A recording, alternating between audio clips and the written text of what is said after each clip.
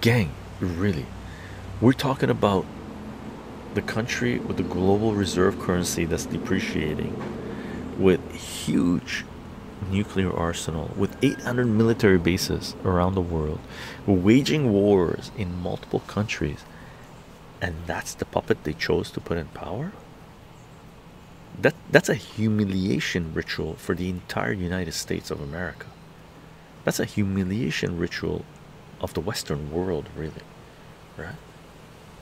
They say our nation is the greatest nation in the world, and this is the puppet they dangle in front of you. If that's not a humiliation ritual, I don't know what is, man. That's a serious humiliation. Like,